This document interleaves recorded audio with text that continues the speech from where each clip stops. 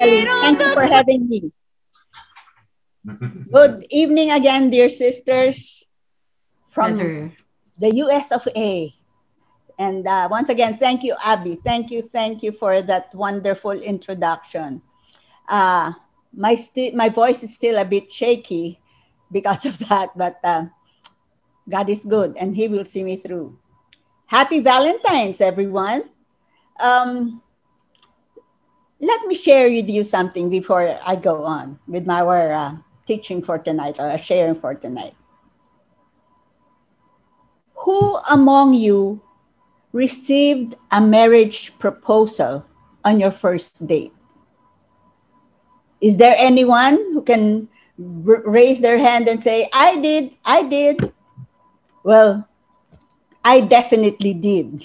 I received a marriage proposal on my first date.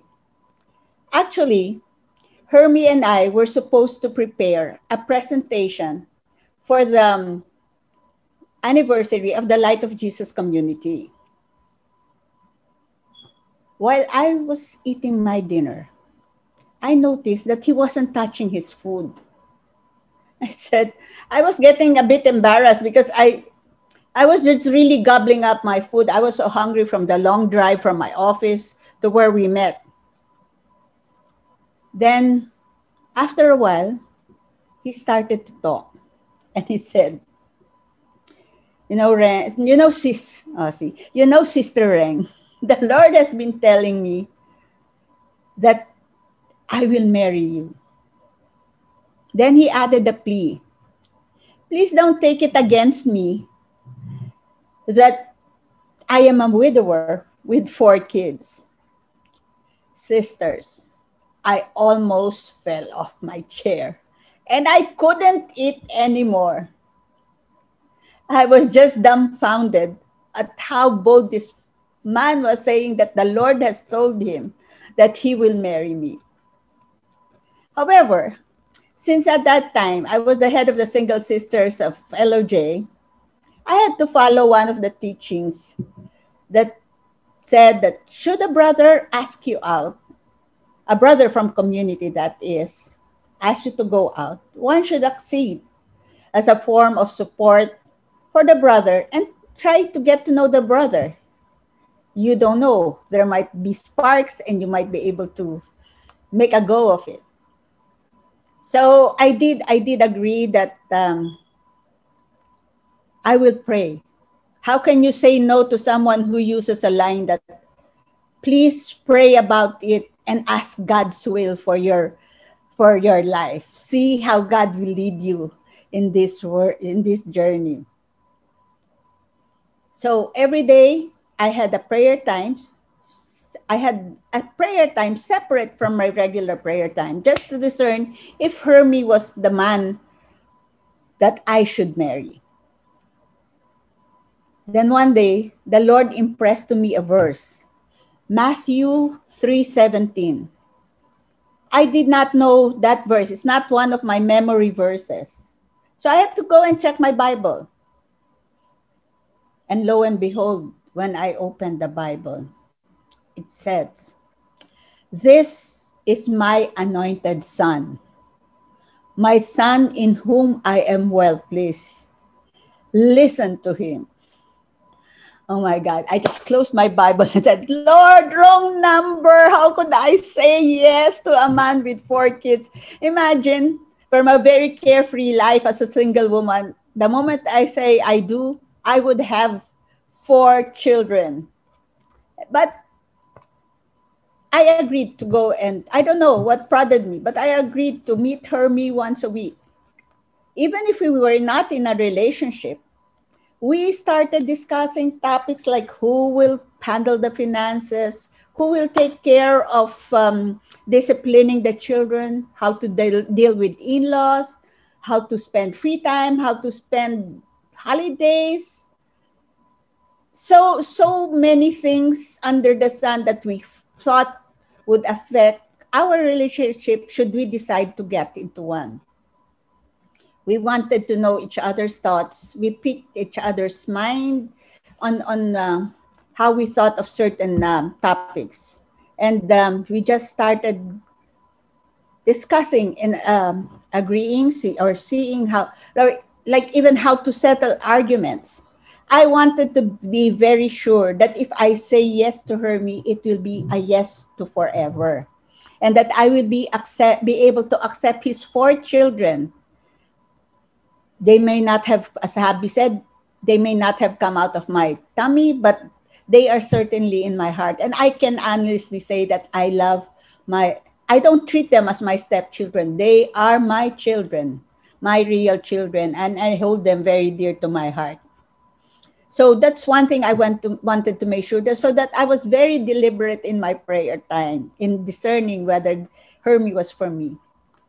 Actually, at that time, I was sent to a leadership training in San Francisco by Levi Strauss, whose head office was in San Francisco.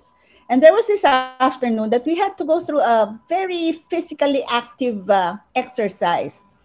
You had to partner with someone, and then you'd go climb trees that were 60 to 70 feet up, cross ropes, and even zip line to the other side of the mountain. It was very physical, and I'm not an athletic type, but I went through it. And then when I went back to my hotel room to pray, the Lord went through those activities one by one. He said, "You did not get scared to go through these activities because you were very sure that, and you were very confident that your company took all the necessary precautions to make sure that you were safe. Your partner who went through the ropes, the activities with you is Hermie. He was there to help you when things were difficult for you, when you couldn't step up. And the people who were there cheering you on the ground, your classmates, are your brothers and sisters in community who will be there to help you when you need help, when you need to be able to talk to someone." It became very clear that the Lord was telling me it was Hermie.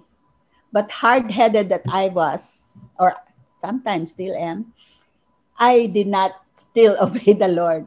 I did not want to say yes yet to to Hermie's very decent proposal, as he says.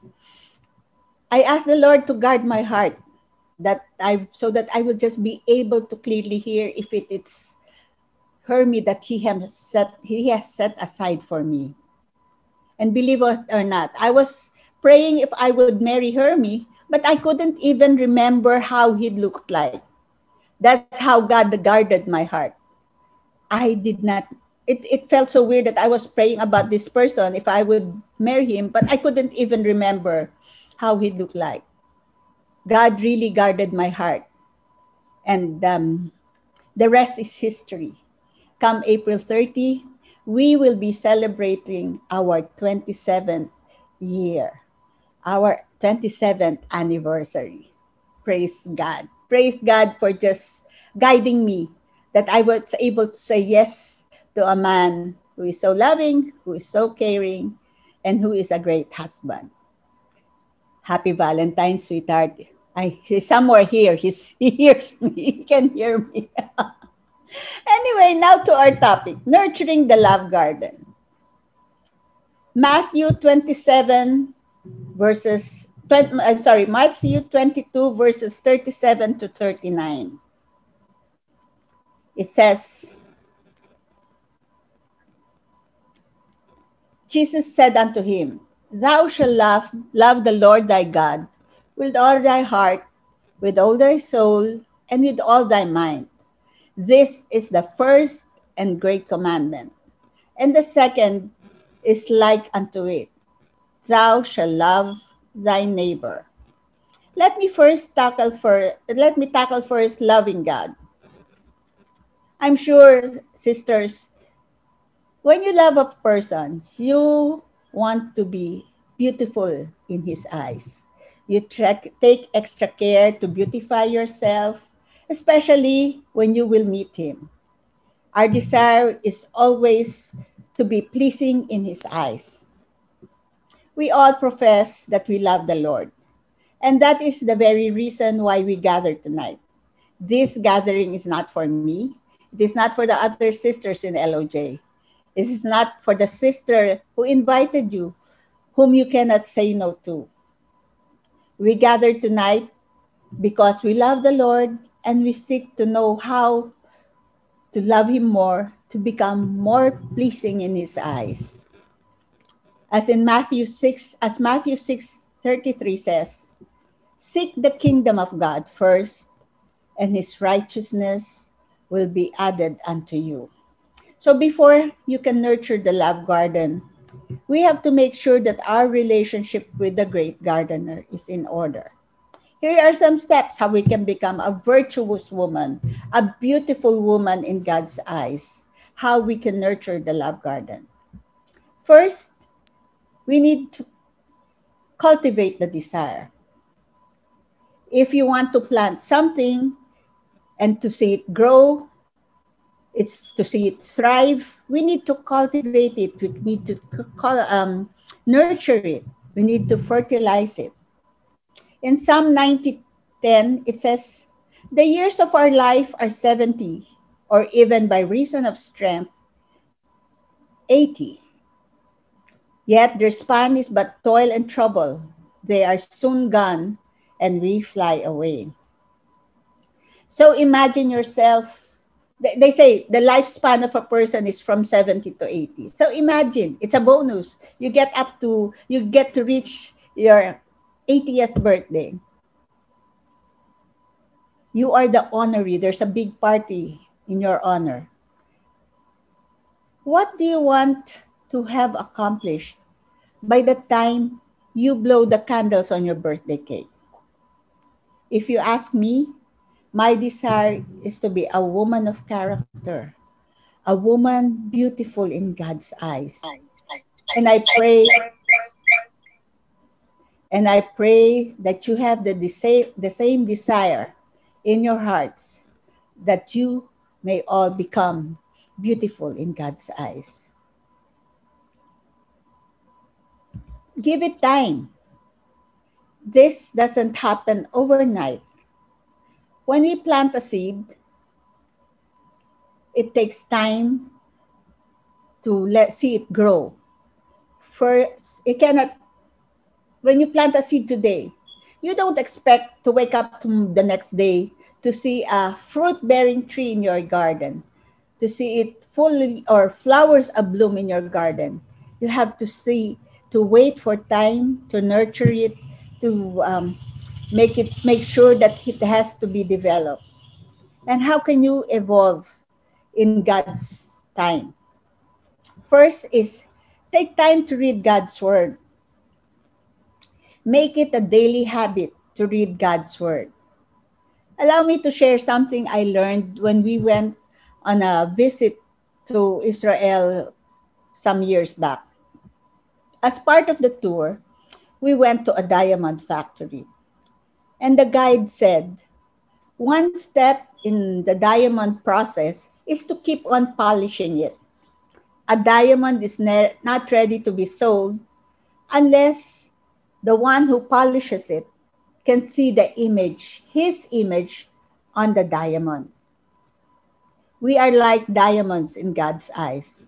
Unless God allows us to polish us through His Word, our inner beauty will not be revealed.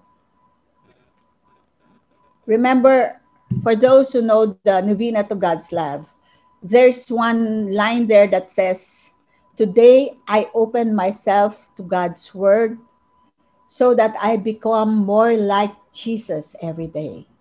That is how the image of the one who polishes us can be seen in us, can be reflected in us if we know God's word, if we read it daily. It's also important, and I will encourage you on this. I strongly encourage you on this. Take time to memorize God's words. These words you can recall when the going gets rough, when the going gets tough. Hold on to God's word. Holding on to God's word can give you strength when things become difficult.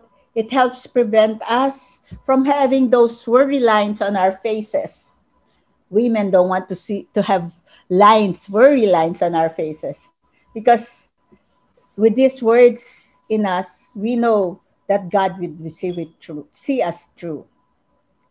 It is very important that we are anchored in God's word. Read scripture.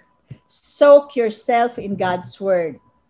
God has about 3,500 promises in the Bible. Promises to help you when you are in doubt, when you are depressed, when you are in need.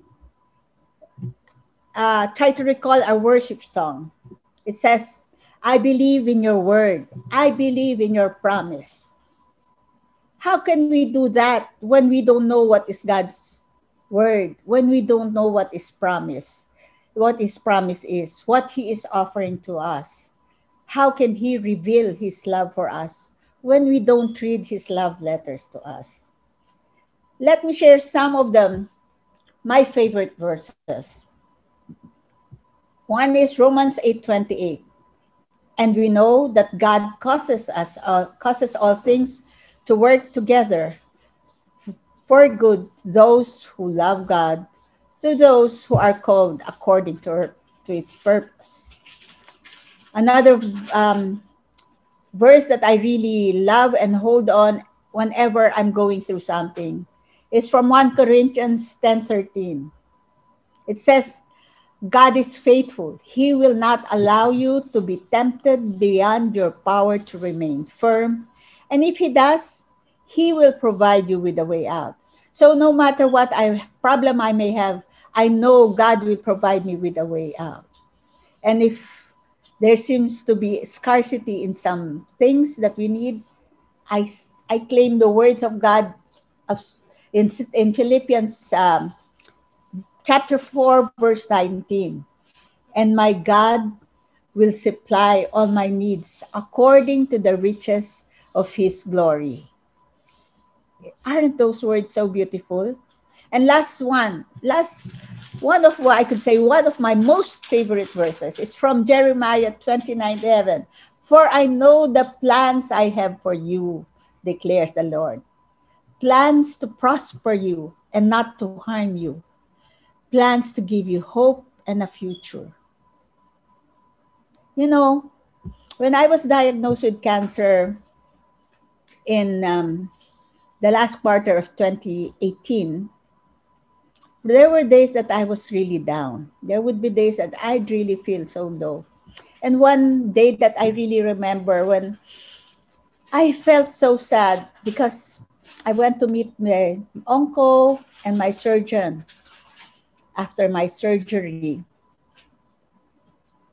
And they said that they got 27 lymph nodes, and 19 of those were positive for cancer. So many things that came into my mind. I've said, oh my God, what would happen to Hermie? What would happen to the children? I felt so low. But then the Lord gave me the word from Romans 8:18, and it says, the pain that you are feeling right now is nothing compared to the joy that is coming.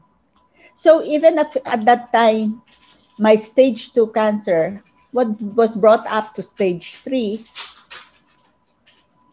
there was so much hope in my heart.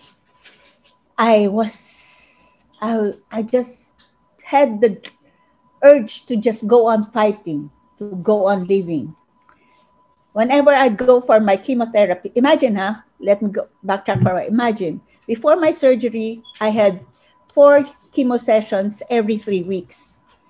After a month after my surgery, I had to go through chemo sessions every week. But God sustained me through all of this. I never felt any of the weaknesses that people say, throwing up, dizziness. Of course, there were days, maybe on the third or fourth day after my chemo, I'd feel easily tired. But that was it. When I'd go to the cancer center for my treatments, I'd see people whose skin were turning gray or even turning black. But I had none of this. My My face, if I may say so, hardly changed. I lost my hair, but it grew back. And I'm even happier with my hair now. So God has really been so good. He has been faithful. And it was just because I knew that I was holding on to His word. What I'd always envisioned would be He would be stretching out His hand to hold me. I am not the one holding on to Him, because if I were the one, I might let go. But God, I knew, would never let go of my hand. I would also encourage you to spend time with other women. Surround yourself with women who could help you grow spiritually, who could help you walk in the path that God has prepared for you. In today's session, I see a lot of women whom I've known for so many years. Ate Bebo, Tita Rory, who are with me in our LG, and then sisters who were with me when we were single, Sister Merly, Sister Nori, Sister Del, Sister Jo, who was even one of the teachers of one of my sons. And there are women, these are women that I know I can run to whenever I have a problem, whenever I have a concern. It would just be a message away, and I would receive affirmation, confirmation that they will be with me. I had mom friends from my son's school, and they were, oh, I know, my prayer warriors. I had a friend who would even go to the hospital to stay with me when I was having my sessions. God provided this kind of support because I called on Him. There were people who came to show their love, to show their care, and to just assure me of God's love and God's healing. And today, the joy that God promised, I am experiencing. Ever since I was done with my treatments on June 2019, all my treatments showed that I have no metastases, that there are no cancer cells anymore in my body. And I ask for your prayers that for another 2.5 years, please continue to pray for me that I may be fully declared cancer free, that I may be able to live for Him more, to serve Him, and to just enjoy time with my family and my sisters in Christ. It would be also good to take time to read spiritual books, read the lives of saints, read books that can help you grow in your journey. There are a lot of books that people write wherein we can emulate and just grow in terms of loving the Lord. And some of these, some of my favorite authors are Elizabeth George, who wrote A Woman After God's Own Heart. I don't know how many times I've read this book. I keep on reading it, A Woman After God's Own Heart by Elizabeth George. It just helps me in my journey. There is also Stormy Martian, who wrote The Power of a Praying Woman, The Power of a Praying Wife, The Power of a Praying Parent. So whatever phase you may be in your life, there are books that will really be able to help you, that you may just be able to grow more in loving God, in serving Him, and in living for Him. Again, in Matthew 22, verse 39 says,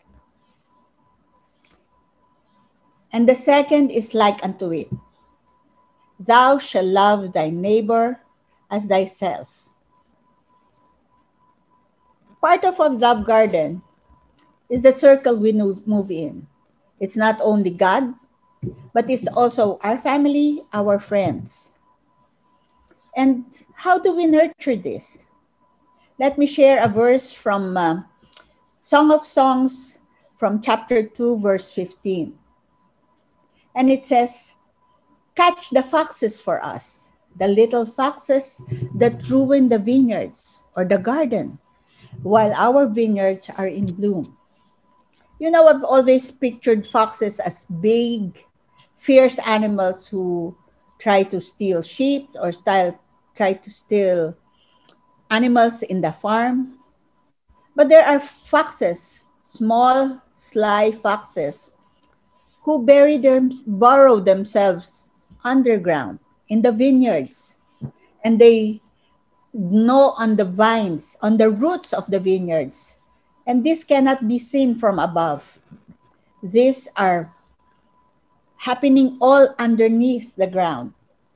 And nothing is visible until you realize that everything has been destroyed. The fruits keep falling, and you see your garden dying. We all know that our true vine in our lives is Jesus.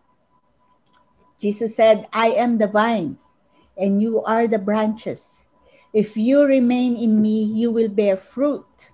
Apart from me, you can do nothing. So if we let little foxes gnaw at the roots and destroy the vineyard, we will stray apart. We will fall apart from our vine, and we will lose our connection with God. So, how do we stay connected to Jesus and to our loved ones so that we may bear fruit and not fall away from Him? What do we need to do to nurture our love for God and for one another? I would say we need to slay the little foxes in our lives that cause us to stray away from Jesus and to put our stray in our relationship with Him and with our loved ones. I am sure that Christians that we are, no one has killed anybody. No one amongst us has robbed a bank or set a house on fire. We know what the big sins are. And I am sure we have stayed away from this because we know the Lord, that Lord will be displeased. It is the little foxes that we need to look out for. We are not aware that these little foxes nose into our relationships. These are the sins of the spirit that creep slowly into our lives, almost unnoticed, that we become used to it, that eventually they will spoil the vine and destroy the fruit. And this can be described as heart sins, as tongue sins, and as behavior sins. These are the little foxes that we don't notice, can draw us away from the Lord and from our loved ones. What are examples of heart sins? It says one of them is ingratitude. You, you can never appreciate what you have. You always complain. You are unhappy. I was guilty of this many years back before became sick. There was a time we decided not to get any house help because the kids were grown up, and I was not working anymore at that time. So, housewives, or all of us know, housework is never ending. There will always be something to do in the house. Excuse me for a while.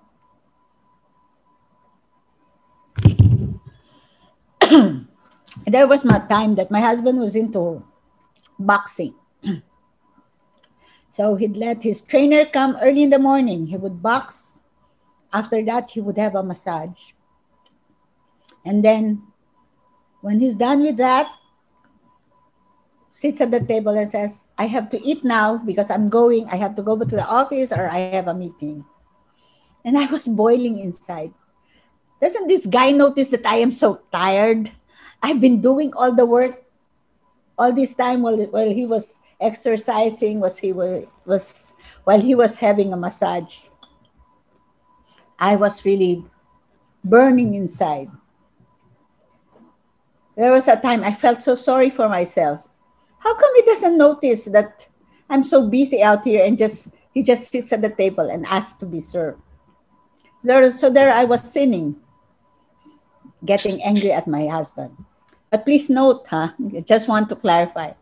Notice that I am talking in the past tense because He is so helpful now. He, he has finally learned how to turn on the stove, how to turn on the toaster, how to use the washing machine, but not cook. Doesn't know how to use the microwave. So, but I am so blessed that I have Hermie. I read an article. I came across an article that really helped me shift my paradigm. It says that I have to be thankful for everything. Learn to appreciate. A grateful heart is a happy heart. So I started thinking of all the good traits that my husband has. He is a good husband, a loving father. He he makes sure that we are well provided for. He makes sure that he comes home at night. He comes home to me and not to anyone else's house. He is a faithful servant of God. So how can I not be thankful for that? He has raised that we he has raised the children well, and he gave us good children. We have a lot to be thankful for, big things and small things. But sometimes we do not get to see them because we are so blinded by our heart sins. Covetousness. Do you always want to have new things? Do you secretly wish to have what your friends have? How come they have such a big, beautiful house? How can she afford to buy a Hermes bag?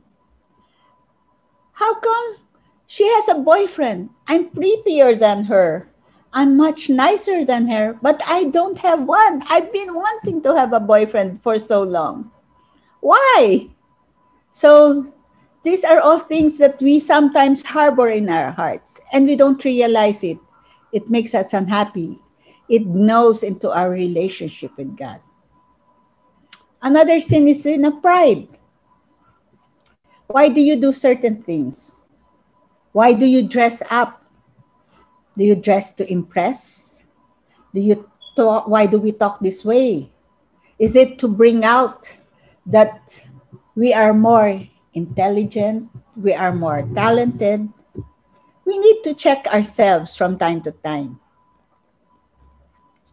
There was a time I heard someone say, I don't want to serve anymore. How come she was appointed as an LG head when I have been in community much longer than she? Or maybe, like, why was she tapped to join the music ministry? I have a better singing voice than her. I sing better than her. But I am never chosen. It's important. Check your heart out. See what's there. What's making you sad? What's making you angry? What is eating at the roots of your vineyard that can cause you to fall? Next, we also have tongue sins. And in James chapter 3, verses 4 to 5, it says, consider the ships, though they are strong, though so the although they are so large and driven by strong winds, they are steered by a very small rudder wherever the pilot wants them to go. Likewise, the tongue is so small a part of the body, but it makes great boasts. Consider a great forest fire. It is set on fire by a very small spark. The tongue, I think, is the smallest muscle we have, but it can create a lot of trouble. It can cause us a lot to sin. And what are some of the examples that causes us to sin? Among Filipinos, this is very common. Negative humor. When you see someone putting on weight, you say, hey, did somebody let you loose in the kitchen? You seem to have been enjoying your time at the kitchen. Or when somebody is happy to share with you something they made, it's like, huh, was that made by with your hand or with your foot? Showing that it was you're not really impressed by what she showed. We like to make fun or poke fun at others regarding their weight, their looks, their gender, or their racial background, all under the guise of a joke. So when others laugh, we feel affirmed. Yes, we feel justified. However, the target person might be smiling outside, but deep inside, she is hurting. Her confidence is undermined. We can get used to these kinds of jokes under the guise of saying, it's just a joke. I didn't mean it. It's nothing serious.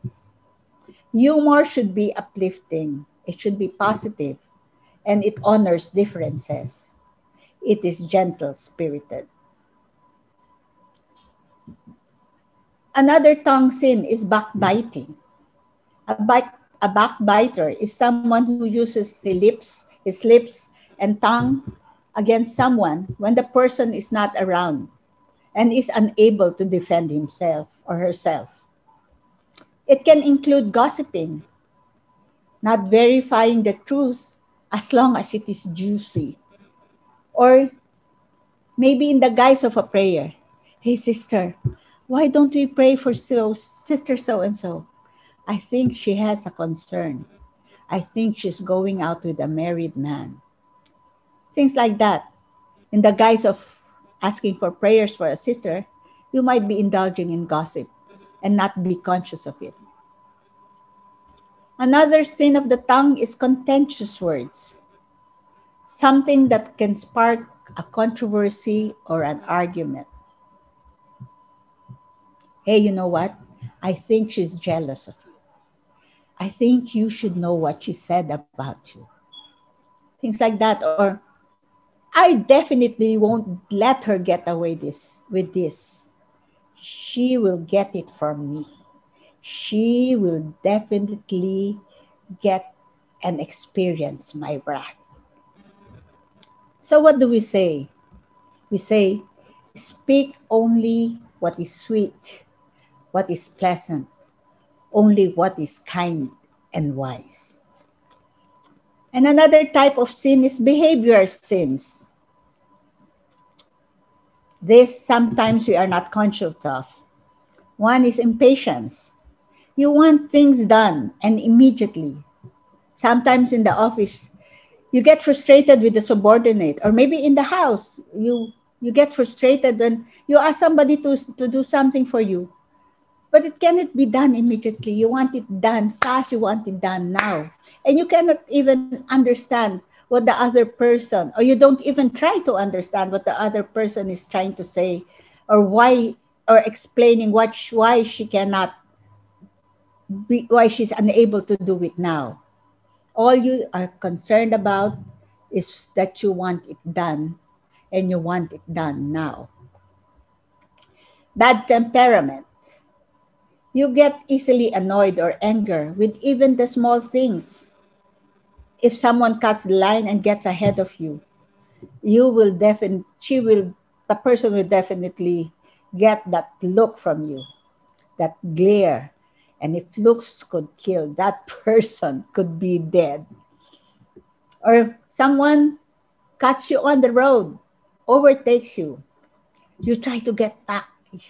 You try to overtake him again and just stay in front of him, make him suffer. You respond in a surly manner. So how do you handle behavior sins? One is master your tolerance. What do you mean by this tolerance? It means master also your endurance. This will give you the ability to go when the going gets tough. I'd like to reiterate this is the time you can use the verses that you have memorized. Use God's words to face the difficult circumstances you have before you. With this in mind, we acknowledge the resources we have in the Lord. You can forge ahead, you can move on, and you will not give or quit because you know God is with you. Instead of letting our emotions to get the better of us, we can be strong because God has fully equipped us and He has our promises. One is also to master your temper. I try to practice this by making a list of what irritates me. Little things. The cap on the toothpaste was not put back.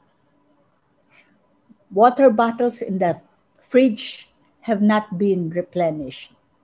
Little things that irritate you. So when I start feeling that I am starting to react to certain situations at home that can make me slow or angry, I take it off and I try to calm myself down.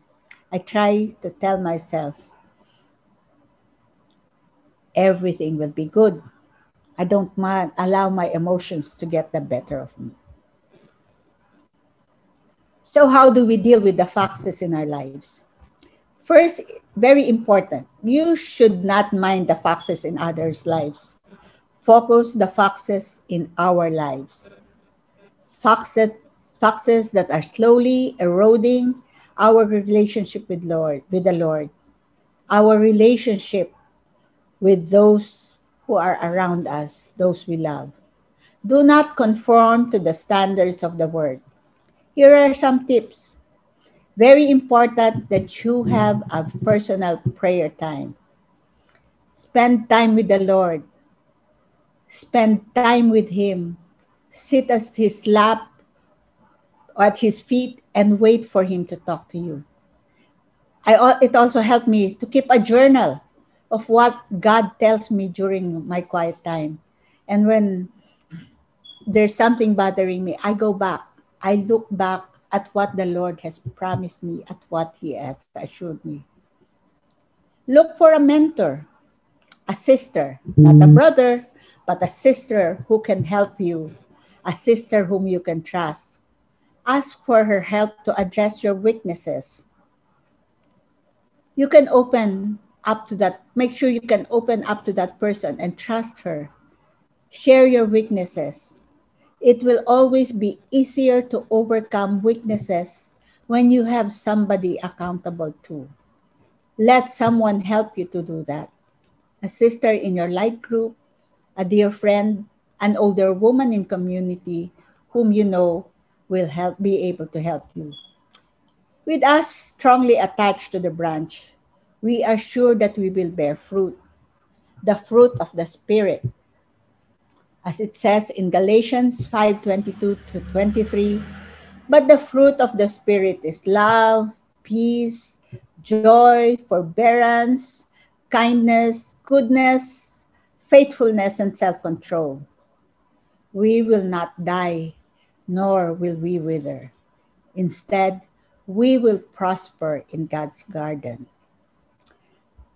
For some people, this may sound so difficult. How will I be able to do all of this at the same time? But then again, our garden is nurtured over time. And as St. Paul says in Philippians 4:13, I can do all things through him who gives me strength, to cry through Christ who gives me strength. Sisters, anchor yourselves in God's word. Be with one another. Share God's word. Live God's word. And see how will grow. How you will be nurtured and how you will have that very fruitful relationship, a relationship with God that is fully a bloom and full of his love. God bless you, and I hope that with my sharing you will be able to grow in God's love, grow in God's garden, to be able to nurture that love for God, to be able to nurture that love for one another. God bless you. Have a good night.